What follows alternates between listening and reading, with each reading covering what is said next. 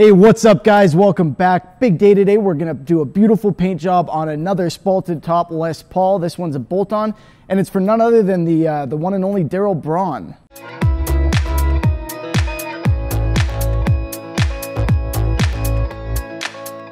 So Darrell is a fellow Canadian YouTuber. He's got a great channel. I'm sure most of you have heard of him, but if you haven't, I'm going to link his channel in the description below. You know, give the rescue team a call. They'll help you get out from under that rock and you can go check it out. That was rude. Anyway, he sent me this kit. We're gonna put an awesome finish on it. He's got a beautiful idea for what he wants, so we're gonna obviously go with that because, well, he's, I guess, the customer in a way. And yeah, that's the story. So we've got an absolute massive amount of stuff to cover in this video today. We're gonna do the whole finish in one video. It is gonna be crazy. I'm gonna try and keep it to a reasonable length, but that's going to be it for the talking. We're going to go into voiceover and you guys can see how I do this and hear how I do this and generally watch this thing come together. Let's get this guy opened up and get started.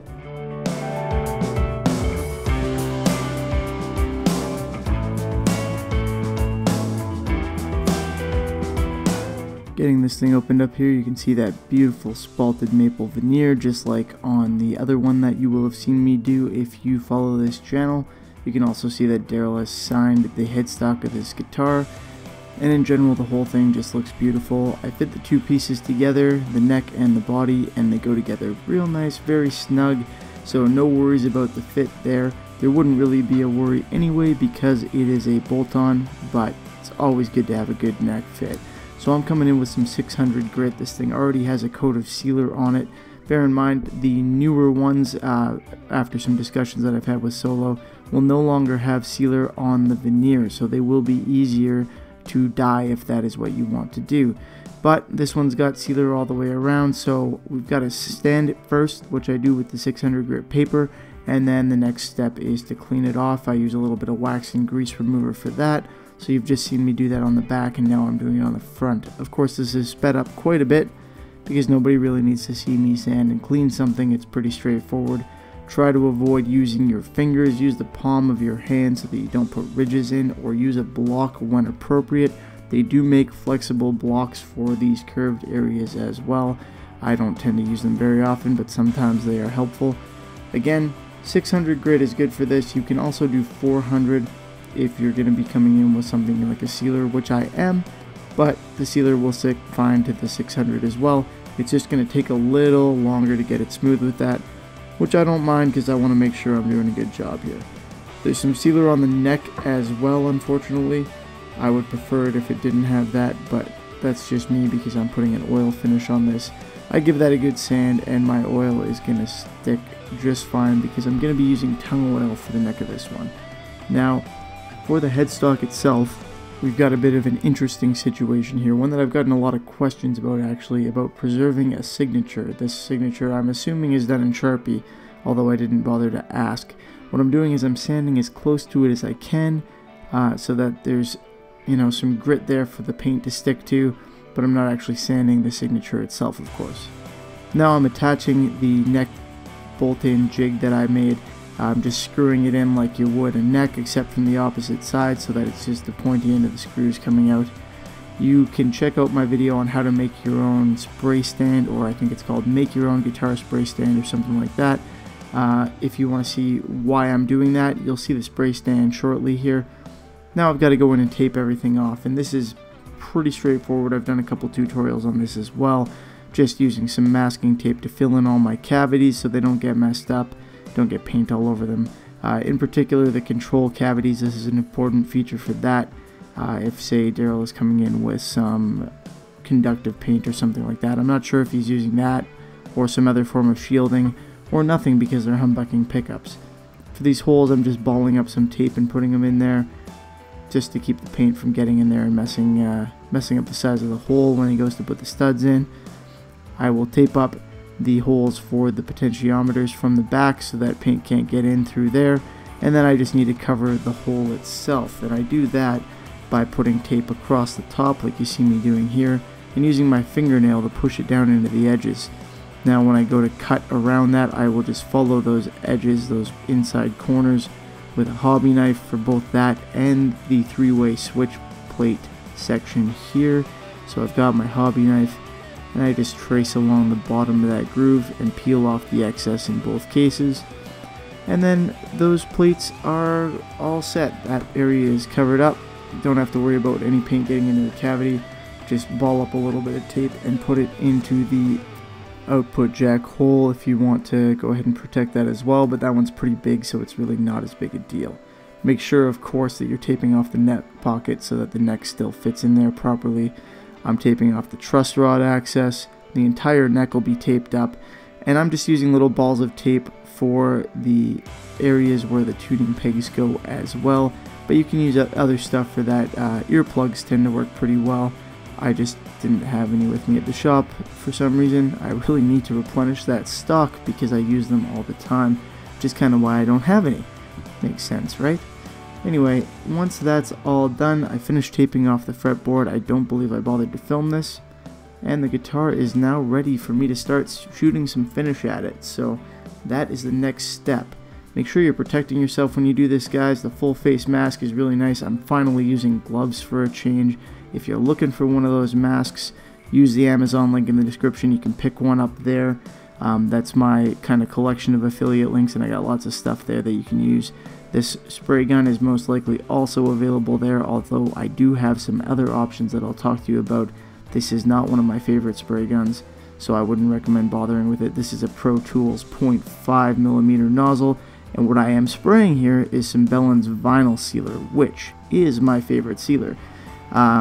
This stuff dries super fast. It dries to this nice sheen that you can see here. Very easy to sand, but frankly not as easy as a sanding sealer, because it dries harder and faster and fills more than a sanding sealer does. So all in all, the job gets done a lot quicker with this stuff. It's compatible with pretty much everything that I use. So I'm going in here only a couple hours later to go ahead and sand this off, make sure that everything's nice and smooth for my paint, make sure that everything's nice and sealed. This is 600 grit once again, because I'm going to come in here next with a water-based automotive acrylic from Auto Air. It's their their Autoborn Black, which is a great product as well. Goes on very easily. You just kind of dust it on there nice and light, and dries literally within minutes. So I do all of my work for the black within only a few minutes, and it really helps speed up the process on stuff like this when I don't have to wait for flash off times and stuff.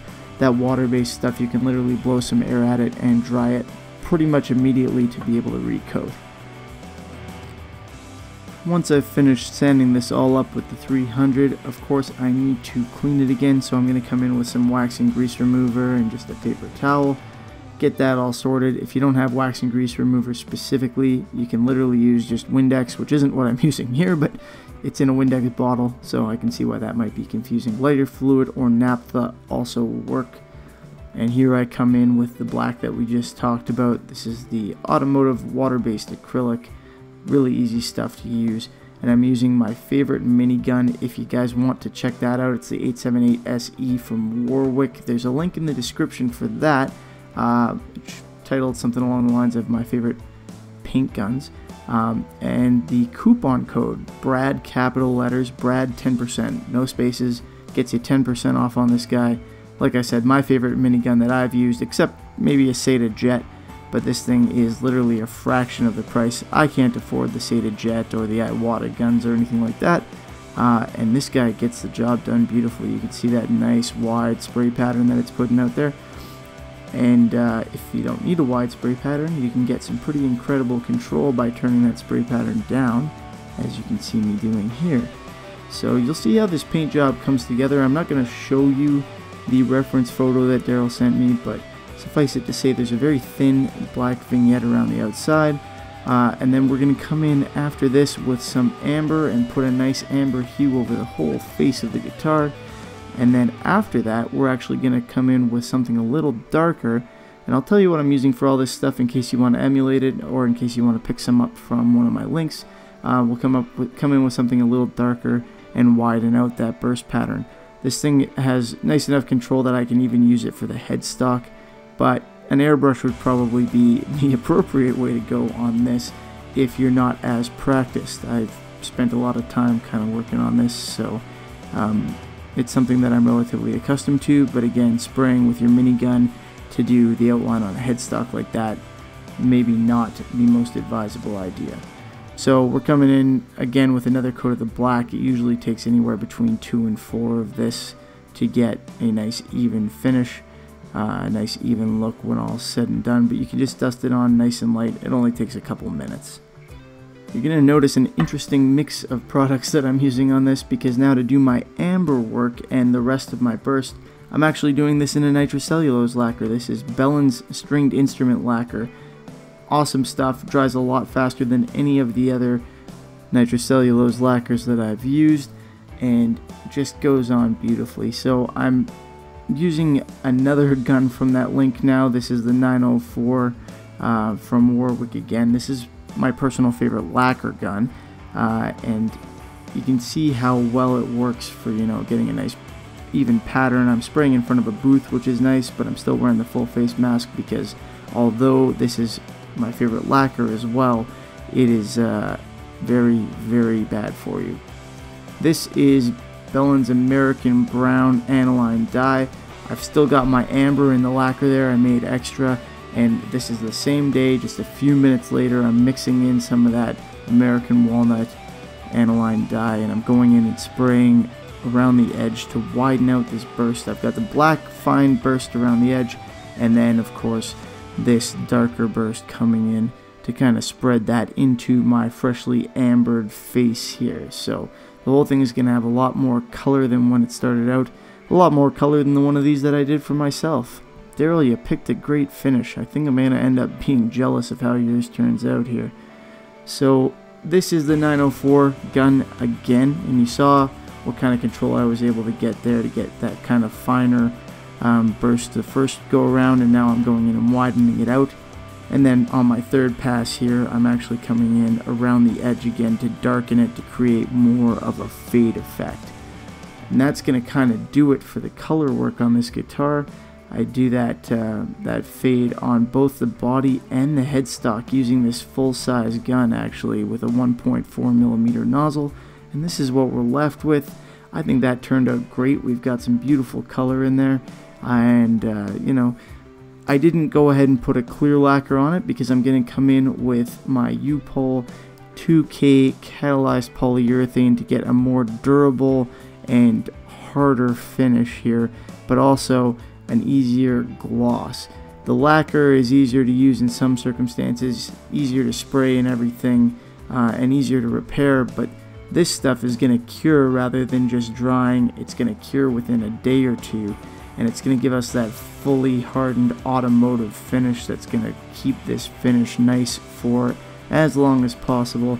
It's also a little bit more difficult to polish than the lacquer is, but I think it's going to be worth it when all is said and done. So this is a 3-coat finish that I'm putting on, or at least I'm using 3 coats. Your first one goes on relatively light, as you can see, and that's going to allow the other coats to stick better. So we call this a tack coat. I'm using my DeVilbiss Finish line gun for this one. This one, if you're looking for it, comes through the Amazon link again. This is nice because it comes with 3 nozzles actually, so a great variety of 1.3, 1.5, and 1.7. You can spray pretty much anything with this gun. If you're taking your finishing seriously, you're going to have a separate gun for clear coat like this, not the same one that you use for lacquer, for example, or for acrylic. But if you're looking for something versatile that you can do all your finishing with and just go for it as long as you're diligent about cleaning in between, then this is probably the choice for you. Although a lot of you guys probably don't need spray guns, you probably use cans and stuff, and there's nothing wrong with that either. So this is the finish after a couple coats of clear. Looking pretty damn good if you ask me. A nice hard gloss on there. That's a beautiful crystal clear. There's no real ambering to it because it's automotive quality, as opposed to the lacquer, which has a little bit of an amber quality to it. I think I go in after this and I put one more coat on. Yep, so I just fire through the footage on this one because there's no need for you to watch me do the same thing yet again. And then I give that a couple days to dry before I come in and sand it. Now for the neck, we don't want that hard gloss on there. Darrell agrees with me on this one that glossier neck type just makes it harder to play. Your hand gets stuck, it squeaks along, and it's just not as fast. So what I'm using for this is Bellin's tongue oil. I go in, I wipe on a reasonable coat of it, wait a couple minutes, wipe it back off, kind of buff it off, and repeat a couple times. And you'll see that when I'm done here, you get kind of a nice satin sheen, and it's a lot faster finish to move your hand against. It's more comfortable in my opinion. Now a lot of people do like a gloss neck, and there's nothing wrong with that. It's just not my preference, and when I spoke to Darrell about this, he didn't want one either. Now we're moving on to the polishing process. I have several videos on this if you don't really know how it goes, because all of this footage is going to be sped up. For the most part, at least you've seen me do this before. I'm starting off with some 1500 grit paper and a combination of hand sanding and block sanding for this. You can of course use a nice dual action random orbital sander if you want. There's something about hand sanding though, it tends to work quite well. So that's what I'm doing. You'll notice I am not wet sanding. I don't wet sand my guitars. The reason for that is they are made of wood, and if some of the water gets in underneath the finish, it can cause cracking.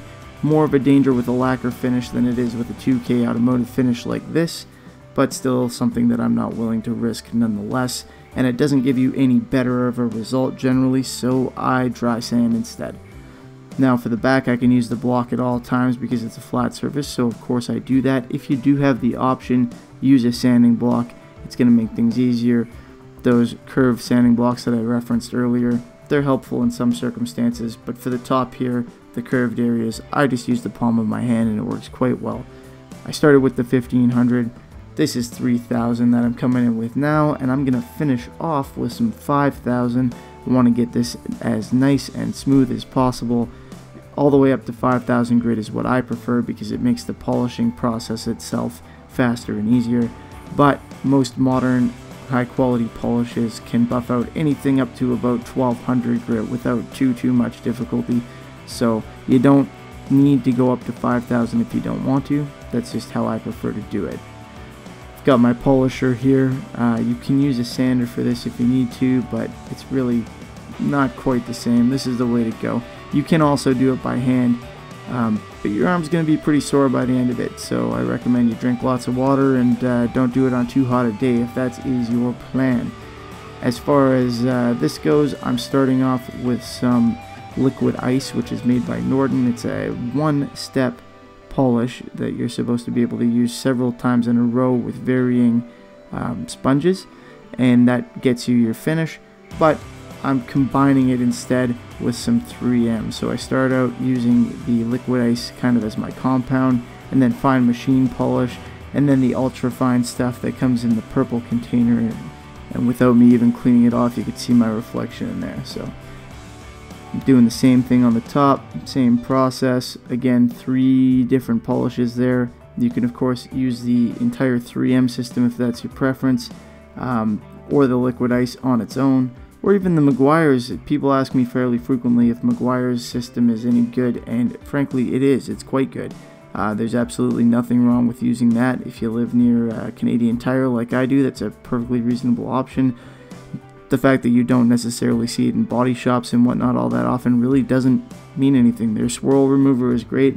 Their scratch remover is good too. Scratch X or whatever it's called. Compound, the ultimate compound and ultimate polish, they all work quite well. This 3M stuff is among my favorites, so that's what I'm obviously using on this particular guitar, and just look at the result. It speaks for itself, I think. Nice shine on there, really deep looking gloss, and really punches out those colors and that spalted maple veneers. So I'm happy with how this turned out. I'm hoping Darrell is also going to be happy with how this turned out. Beautiful choice of colors as far as I'm concerned. Again, I actually am pretty jealous of how this looks. Not that I don't like mine, but man, that is a beautiful guitar, and I can't wait to see what he has in mind for it. So I'm gonna head over to his video and check that out. Alright guys, so that is it.